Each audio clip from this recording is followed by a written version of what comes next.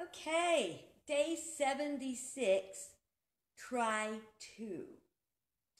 Try 1 did not come out well. That was very skippy and froze a lot, so I decided that rather than try to deal with it, that I would delete it and start over. So if you had a problem with it the first time, here we are, second time. And ah, I don't know, I decided that I was going to do it over. So, kind of off center, don't look any better than I did before, I really need that haircut. So, anyway, today is National Say Something Nice Day, which was really interesting because it was a day where there has been a lot of not saying nice stuff happening, for better or worse, true or not, right subject, wrong way to say it. I've run into a few of those issues myself today, but hopefully what I have to share with you today now will help to have better things come out better in the future. It is also Reef Awareness Day. And a lot of people are not aware of how important the reefs are to us and how many reefs are dying. And so I would invite you, I'm not going to tell you everything it is because you can actually look up our reefs and Reef Awareness Day. You can even find it on the National Day calendar. It's also Olive Day, which I'm very sad about because I have no olives and I'm not leaving the property. I'm still doing my self-isolation. And I wish the olive fairy would drop me off like a nice thing of calamatas or those Sicilian green. That's not happening. Well, it is what it is. But it's also Pen Pal Day, which I think is really important for a very special reason. Back on, when 9/11, when 9/11 occurred, I was devastated and I was hurting for our oneness, that we're all one with God, one with each other, all countries, all colors, all races, all religions, all everything. And so I just decided to reach out and make pen pals. Excuse me. And I made about 10 pen pals all over the world: Hong Kong, Egypt, Russia. I can't even remember all of them now, but that was, like 20 years ago. How did that happen? But it did. So anyway, we want to connect with each other. And what's happening is we've been, getting more and more and more and more divided over time. This isn't just about personal issues that we look at, even if we look at our government today, what's going on with it, what's going on between countries and who's fighting with who and who's an ally with who. It's bigger than that.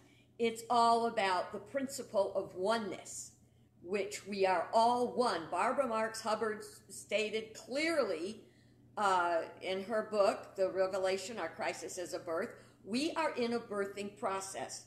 We're either going to have a Lamaze birth or we're going to have the equivalent of a breech birth, which is really not very good. It's very painful and dangerous for everybody. Isn't that where we are now? But I think most of us are realizing we are being born into something new. So, and then some people think that a cesarean would be a good idea. Now, go with the metaphor. A cesarean is when the doctor cuts you up, take out the baby, they put you all back together, and you're good to go. Which is really something that should only be done in emergencies. It's not the way our bodies are meant to function. Again, that's principle. Today, many cesareans are being done as a matter of convenience. And I'm not judging anybody. Do what works for you. But the point is that physiologically, scientifically, biologically, it's better to deliver the child normally if you can. Ugh. And it's not an easy thing for sure. I know. I've been there, done that. And it wasn't good, but I probably came out of it healthier because of it. See, there's one of the things we're talking about today with principle or personal. When people hear principle very often, they think I'm talking about their principles, which would be their values or their way of being. But that's not what I'm talking about. What I'm talking about is laws, metaphysical laws, which would be spiritual laws, and they are the laws that we call it lay back of the manifestation of what we see in our lives. We say things like, God is divine mind, gives us divine ideas. We receive the divine ideas through our thinking and our thoughts and feelings. Thinking and feeling, we join those energies and we manifest whatever it is that we've got an idea to manifest. And even, see, God created everything and everything was good. It is good, whether it appears good or not. So if we look at it a different way, if we look at it that we want to receive divine ideas from our spiritual perspective, we're going to receive a lot of input from the lower consciousness, which we call the world. So the world says we're separate. The world says, I'm one country, you're another country. A lot of people are afraid that when I say things like this, it means I want us to be homogenized. I do not want us to be homogenized in the least. I think we each serve a purpose in our own way, and that's one of the best things. Your liver cannot be your kidney no matter how hard it tries. If your body is to be healthy, your liver must function well. If you're, and your kidneys function well, both doing what they're supposed to be doing, not what something else is doing. That is called principle. It is the way the law works. Okay, that's the way things unfold. Personal is the way we want it to be. And see, that's down in a lot of that, the areas of in the lower consciousness include ego and power, money and what I want, rather than what's right for the good of the whole. So spiritual, upper consciousness is good of the whole, lower consciousness is the person, that's what I want. So we get to personality. So we got personal and we got principle, we got principle and personality. Now, some people get upset when I say, that one of our jobs is to transform our personality.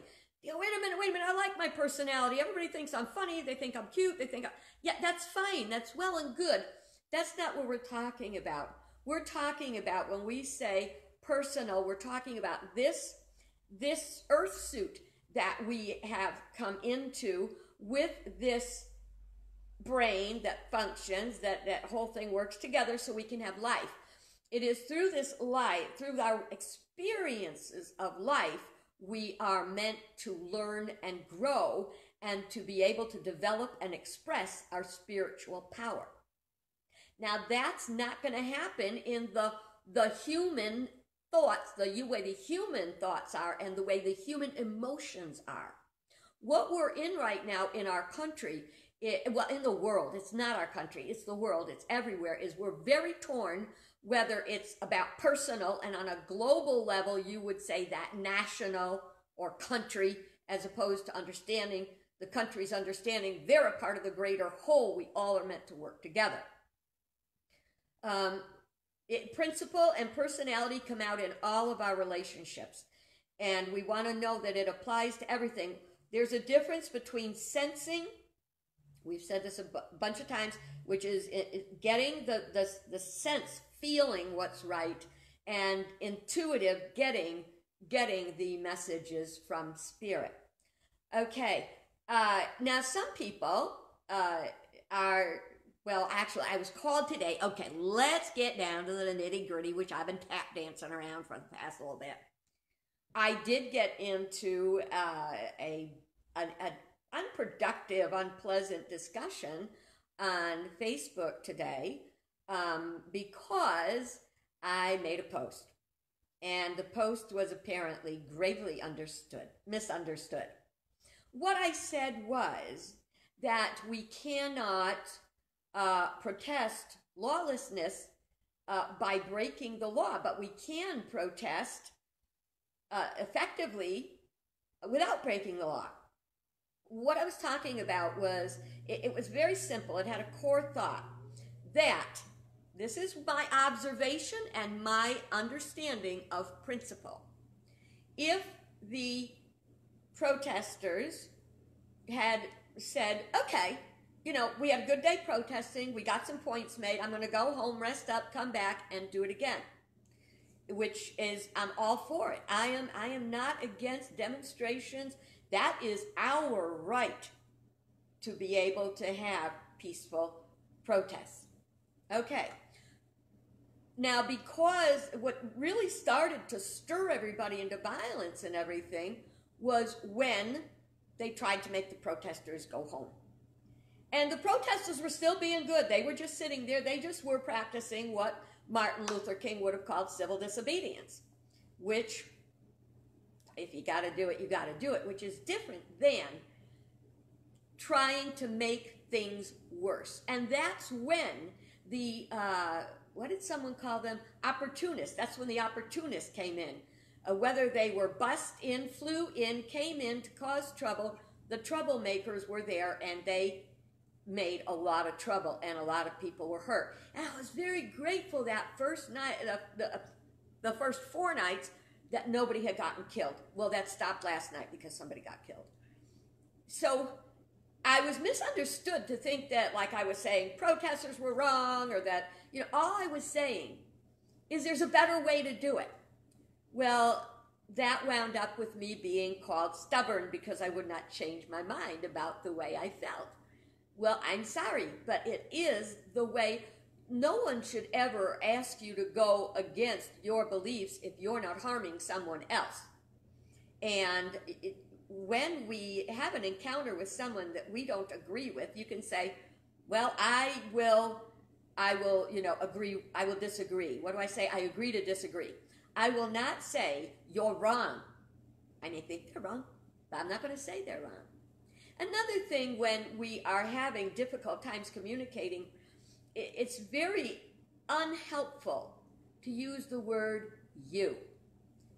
Because to say you divides, okay? You did that, you're stupid, you're wrong, you don't know that.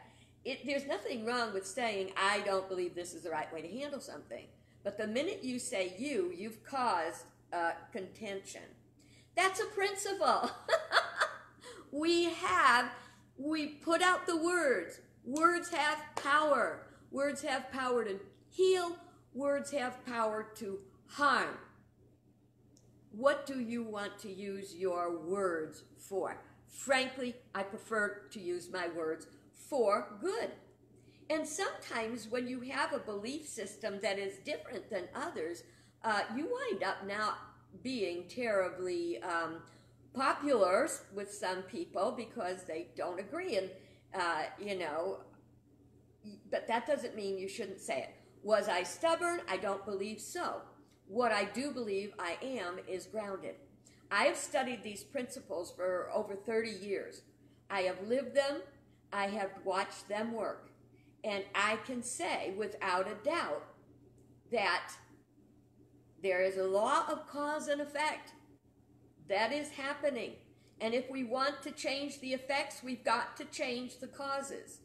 One of the comments that is being said over and over again today is Martin Luther King quote, where he said that, and it's one of those things of taking something out of context, okay? He said, and I can agree with what he said, that riots are the result of the people being frustrated because they're unheard. They won't listen. Nothing will make them listen. And therefore there were riots. But that quote actually came from a book he wrote, and he started out with, he would be remiss if he did not say that riots were not good. Okay? Then he said, nor would it be right? And he made his quote about the that riots happen when people don't listen. So if we're saying that he did not condone riots, but he also said, but this is happening because people aren't listening. So, hello, change is right in your face. Somebody's got to listen. What typically happens? Someone is, a black person is murdered by a white person, white special police officer, and then they are not held accountable. And this is, I mean, our police departments, there are many, many good people who are doing the best they can with what they've got to work with. It's not all, you know. I mean, we tend to just shove people in pigeonholes. You know, priests are pedophiles. Yeah, there's a bunch of priests who are pedophiles. That's a fact. Lawyers are sharks. Some lawyers are sharks. You know, we cannot lump everybody. The change has to happen when we actually don't have something happen and everybody gets upset about it, and then we go back to being the way we are.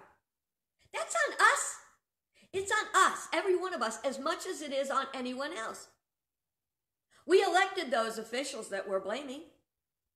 Do we hold their feet to the fire? I'm going to tell you, my friends, I am guilty of probably not doing as much as I should. But you know what? I used to trust that everything would come out okay.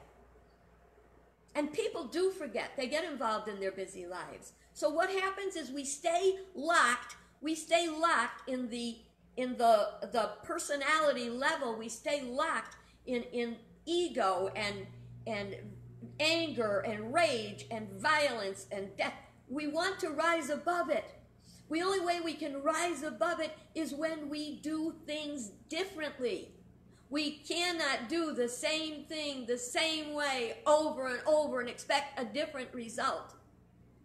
The point I would like to make today is one that we've used in Unity for a long time when we discuss conflict management, which is something I have studied and I know something about, and I know it from experience. Each one of you is carrying 2 buckets. One bucket has gasoline. One bucket has water. When we, as citizens, or as wives or husbands or children, or in families, when we encounter an ember of trouble, a problem, a challenge, we have a choice. We can pour the gasoline and make the fire bigger, or we can put water on it and extinguish it. Now the thing is, the flame is not always extinguished completely, and we think it is. Put a Band-Aid on a bullet hole. So we go on thinking life is okay, and then that ember comes up again. That's because the actual cause of the fire was not addressed. That's principle, cause and effect. Now to say you're going to put water on it, you don't put water on it and walk away, you fix it. You take away the initial cause. That's what we have to do, and that's what I was trying to say. Because I did not agree with other people, I was saying what it's like to be an oppressed black person. And I am not an oppressed black person, therefore I cannot tell you, but I will tell you this, I'm an empath, and I feel other people's pain. I told you the other day, I couldn't sleep at night because I was feeling the pain of the people at the protest, both sides. Both sides. I watched those police officers standing in just inside the entry of the CNN building, while people were breaking the glass, a young white man, taking a skateboard and slamming it again and again and again into the glass, into the window, trying to break it while there were other ones, and they stood there with their shields, vastly outnumbered. That's not right. And that was not protesting. That was troublemaking. And I said then, and I said now, take away that if they would go, if the protesters had given the good faith, they weren't told they couldn't protest. They weren't told they couldn't come back tomorrow. They were told curfew for tonight. Make peace.